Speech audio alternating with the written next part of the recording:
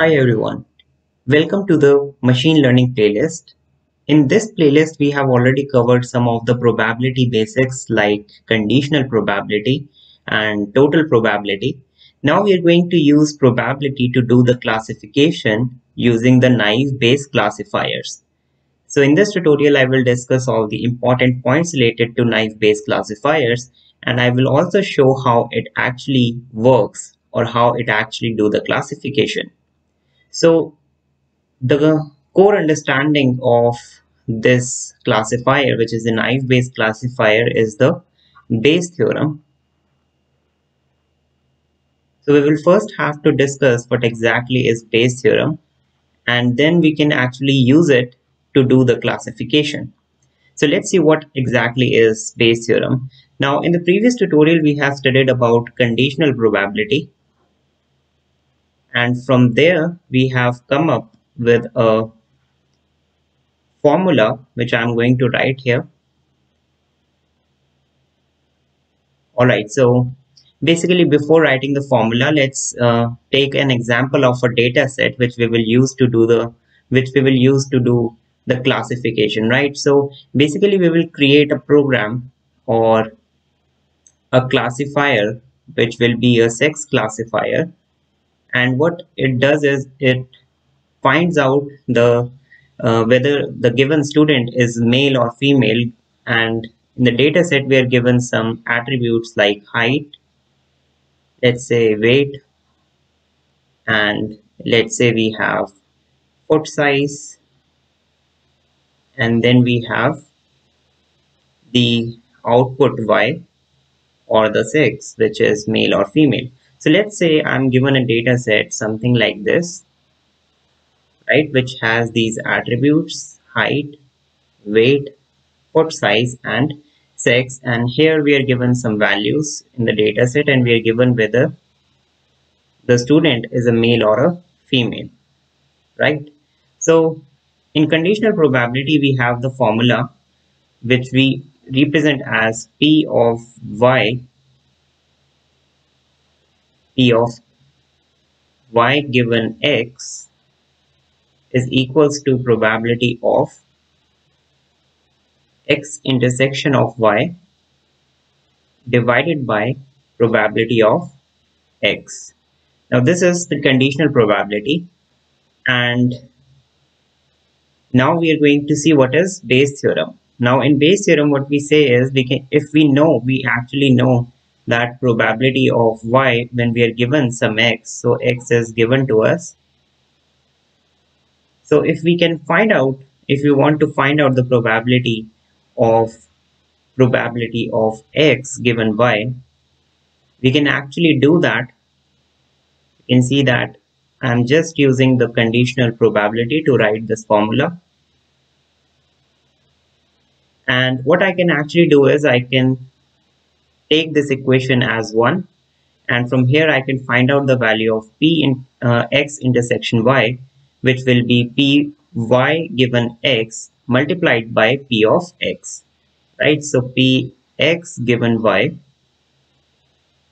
from here, from equation 1, I can write probability of x multiplied by probability of y given x, and in the denominator I have probability of y. And basically this is known as the Bayes theorem. This formula that I have written, this is the Bayes theorem, and basically it states that if you actually know the probability of y given x, you can actually use it to find out the probability of x given y, and vice versa, right? So let's consider this data set that we have, and let's try to make an analogy with this data set of how we can actually do the classification using the Bayes theorem, right? So now you can see we have some features here: height, weight, foot size. Let's call them as x1, x2, x3 till xn, right? So we have all these features. So x basically represent the attribute, or you can say feature set, right? So we are going to assume that x is a feature set which consists of height. Let's say height is x1, weight is x2, foot size is x3, and so on. Now y is the output, which is represented as a sex, which is male or female, right? So y can be a male or a female. Now what we will have to do is we will have to use Bayes theorem to find out whether a given student is a male or a female when we are given some height, weight, and foot size. Right, so what we are interested in, we are interested in the probability where we want to find out whether the given student is male or a female given some attributes, right? So given some attributes, we are interested in this one. We're interested in finding out the value of this. Right, from here you can see if I want to find out this one, in the Bayes theorem it will be written as, you can see this is P of y given x. So I'm just going to multiply this with this one, probability of y into probability of x given y, and probability of x will go in the denominator, so it will be probability of x. So basically we are interested in finding out the probability of y, which is a male or a female. So I can write it as like this, that what is the probability that the given student is a male when we are given some attribute, which is the height, comma, let's say weight and foot size, something like this, right? So this is what we can use to find out the probability of y given x. So that's why it is known as the naive Bayes classifier. And one important point about naive Bayes classifier is that it states that the features are conditionally independent, right? So they are conditionally independent, which means that they do not depend on each other. So height, weight, foot size, they are all independent features. All right, so you can see that in this equation, which is this one, in this equation, we are given some, we can find out the value of probability y given x when we are given probability of y, probability of x given y, and probability of x. So basically, since we will have some n number of features, which is x1, x2, x3, we will have to rewrite this equation such that it considers all these features, right? So we are just going to write this equation. Now, since the features are conditionally independent, we can actually write it in the form of a equation which says that p of x given some y.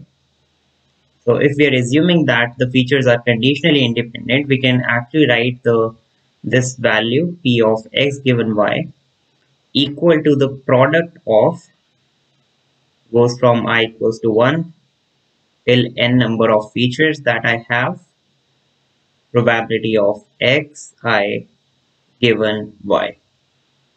So basically this is the conditional independence equation.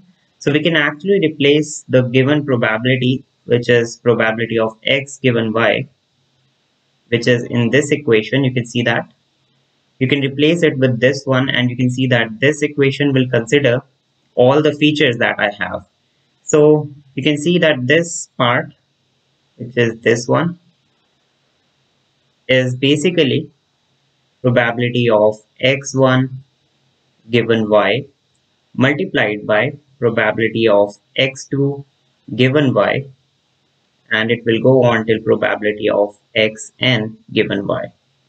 Right, so we can actually rewrite the Bayes theorem with this equation. Using this equation, we will just replace the value of p x given y with this one, and in this manner we will be able to get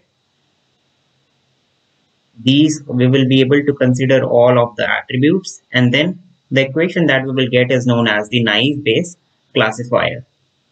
So basically I'm just going to rewrite the equation that we are interested in finding out the probability of y, where we are given some x, right, is equal to probability of y into Instead of writing probability of x given y, we are going to write it the product of I equals to 1 goes till n, and probability of xi given some value of y divided by probability of x. So I've just replaced it. Now we can use this to do the classification, and that's why it is known as the naive Bayes classifier. This is actually just the Bayes theorem. We have just used the conditional independence equation to replace it, and you can see it will consider all the attributes, and then we call it as a naive Bayes classifier because now we can use it to classify, to do the classification.